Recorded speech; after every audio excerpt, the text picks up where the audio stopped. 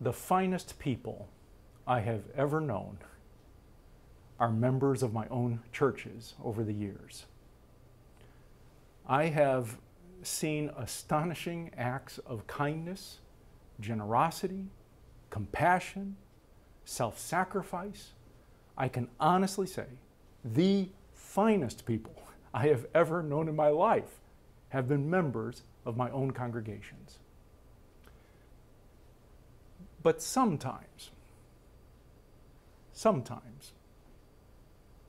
I will have a member who will do something harmful. And then I have to decide what I'm going to do about it.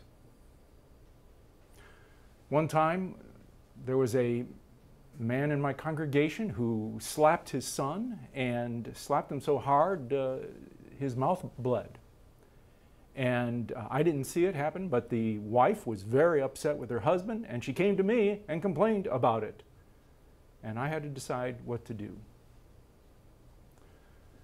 One time, a member of my church took valuable property out of somebody else's house in the congregation, and I had to decide what to do.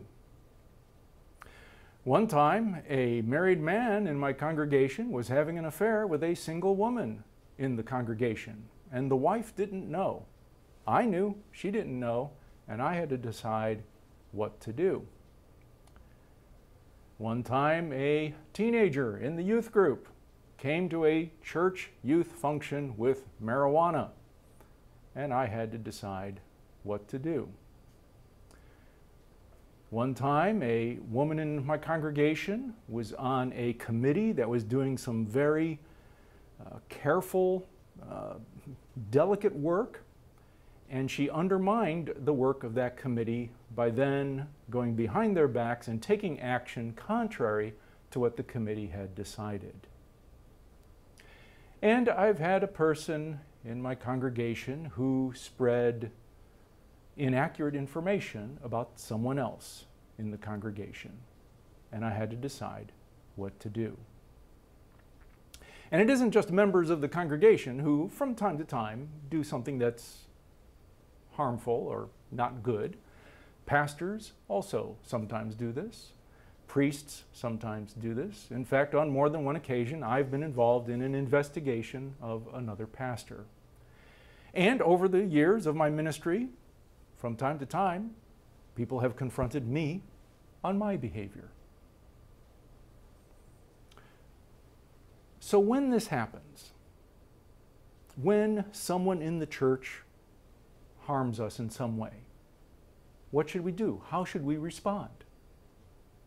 Now, many people would say, forgive. I mean, what could be more Christian, what could be more spiritual, what could be more biblical than to forgive?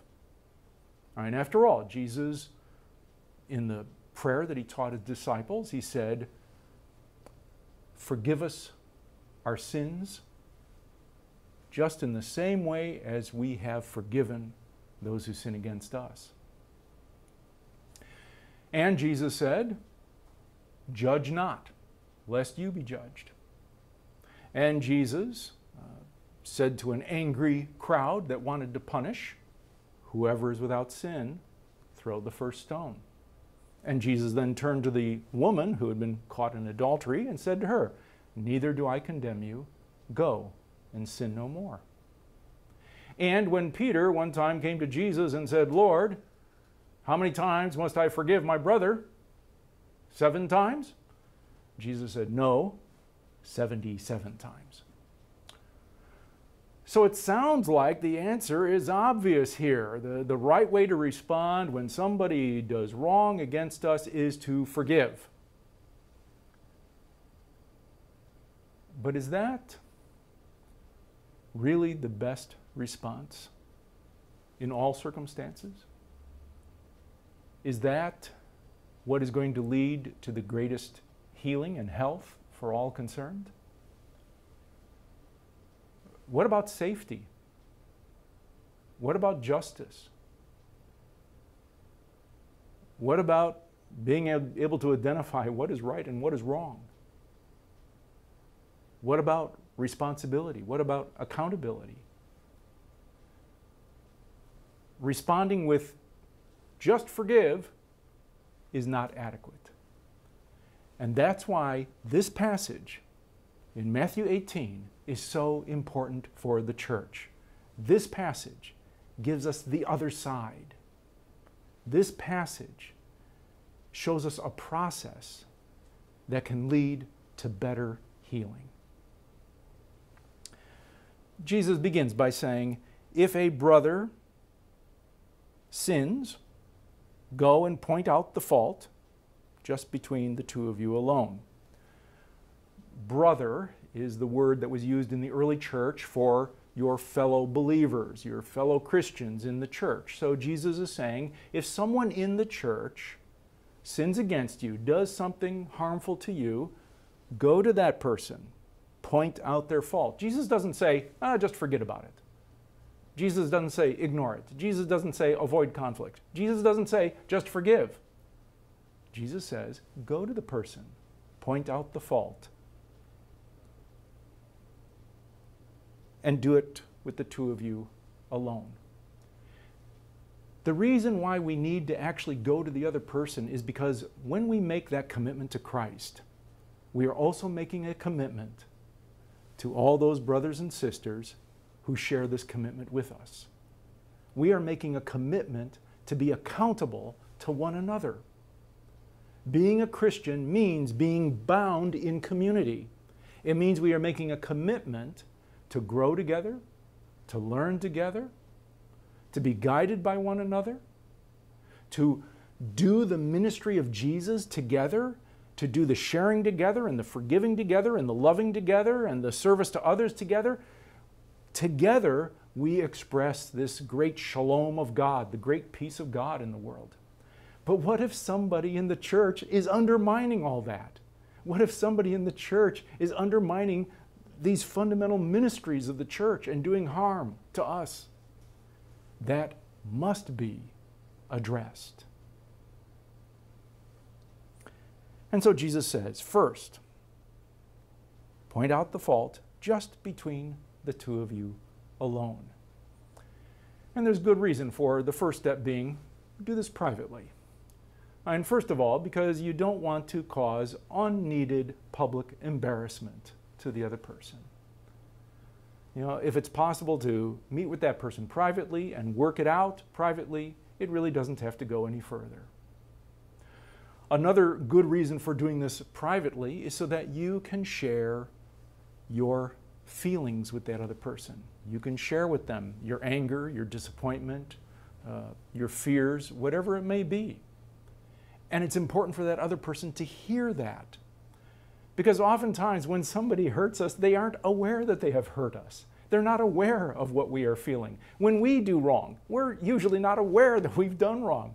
We're certainly, well, most of the time, we're not intentionally doing wrong. And so it's so important for other people to be willing to tell us when we've done something that brought harm to them. We have to hear that. Another reason for doing this one-on-one is so that after you've shared your feelings, your experience, then it's also important to hear the other person, to hear their experience, to hear why they did it. And maybe in that sharing, maybe that person will also share some information or some facts that you were not privy to before. And maybe that puts everything in a different light. You may even come to the conclusion that maybe you share some of the blame and maybe there needs to be some mutual apologies. That may be the case. When we share together, privately, intimately, honestly with each other, what happens is we start to realize the other person maybe isn't a monster. That other person is a lot like me. And that makes forgiveness a lot easier. Now, frankly, we don't like doing this. We don't like going to another person privately and telling them what our concerns are about their behavior and how it affected us. We don't like doing that. That's scary. We're not sure if the other person's going to be defensive. We're not sure if the other person's maybe going to get mad at us. We're scared. And so we avoid conflict. I see that all the time in the church. We're always avoiding conflict. Well, if you're scared, bring somebody else with you so you feel more safe. In any case, don't use your fear as an excuse to do nothing, because this work is such important work.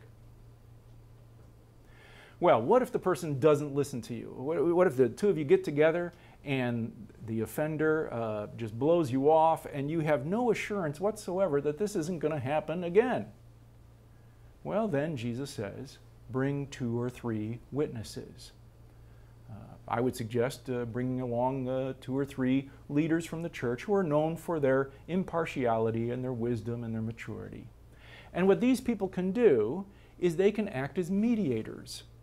They can sit down with you and they can help you listen to each other carefully.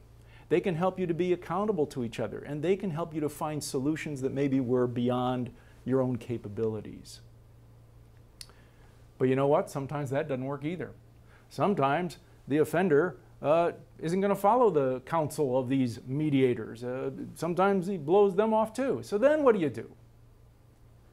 That's when Jesus says, well, then bring it to the church. And by the church, that could mean the congregation. It could mean, I think, a body of leaders that represents the church. Now, if the person won't follow the counsel even of a body of leaders who represents the church, then that body of leaders has an important decision to make. They have to decide, is this behavior so serious, so destructive, so undermining to the ongoing ministry of this church and its ability to fulfill its mission, that we have to ask this person to leave the church, to not be a part of its life together. If a person is physically abusive or sexually abusive, they cannot continue in the life of the church, in the life of the congregation. If a person is verbally abusive and won't stop that verbal abuse, they cannot continue in the life of the congregation. If a person's presence is making other people unsafe, they cannot continue in the life of that congregation. Now, I've led my own congregations for 36 years now, and I have never had to tell anybody that they had to leave the church. I've never had to do that. But I can imagine various scenarios where I would have to do that. Jesus then says something pretty odd. Jesus says, if they, and he's talking about the offender, if they refuse to listen even to the church, treat them as you would a Gentile or a tax collector. Now that's a pretty strange statement, because when you look at the Gospel of Matthew, Jesus heals Gentiles who come to him for help. And Jesus eats with tax collectors and treats them with respect. So what is Jesus, or what is Matthew, suggesting in this line? I think what Matthew is suggesting is that even if on those rare occasions when we have to tell a person that they cannot be present in the church for its ministry, even so, we do not withdraw our love and our treating the other person with respect. Because who knows, maybe that person will still turn around. Maybe that person can still change. Maybe that person can still be received back into the fellowship of the church. Because right before this passage, right before it, is the parable of the lost sheep. The one sheep who runs off and gets lost, and the shepherd goes out specifically to get that one sheep and then rejoices when he brings back that lost sheep. And right after this passage, the very next verse is about Jesus saying to Peter, forgive 77 times. So on both sides of this passage is the message, don't close the door. Don't give up on people. Continue to love. continue to treat with respect and leave open the possibility that that person perhaps can be restored again. Because God doesn't want anyone to be lost. God doesn't want the destruction of anyone.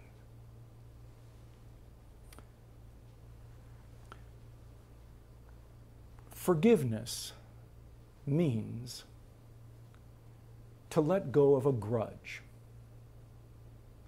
or to let go of a debt. And that's literally what forgiveness means. To let go of a grudge or to let go of a debt. And that's very important work for us to do. That's really important for us to do. We have to do that many, many times in order for this life together to work. But more important than forgiveness, deeper than forgiveness, is reconciliation. Reconciliation incorporates forgiveness, but also goes beyond forgiveness. Because reconciliation is about fixing the problem. It's about confronting the problem. It's about changing the behaviors. It's about restoring a relationship that is going to be accountable and responsible and respectful and loving and mature. And this, even more than forgiveness, this reconciliation is at the heart of the mission of the church. When I was a young pastor, there was a woman in my congregation who was disappointed in me and angry with me, and I was exasperated with her, and we did not like each other, and we had a lot of conflict, and we could not resolve it. And this young woman, she went to the conference minister, that would be like a bishop, to complain about me. And the conference minister met with the two of us one evening. And that conference minister forced us to listen to each other and to really hear each other and to really understand each other. He made us repeat back what the other person was saying. And we had to keep repeating it back till we got it right. We had to keep repeating it back until we heard deeply, so deeply that the other person could say, yeah, now you got it. Now you understand. That was a hard process. I'd never gone through that before. It was a hard process. But by the end of that evening, she and I both realized that the other person wasn't as bad as we thought. In fact, by the end of the evening, and then in the days and the weeks that followed, something happened that I would have said was impossible. I would have said it was absolutely impossible. We became friends. And I experienced Jesus' promise that where two or three are gathered in my name, I am there in the midst of you.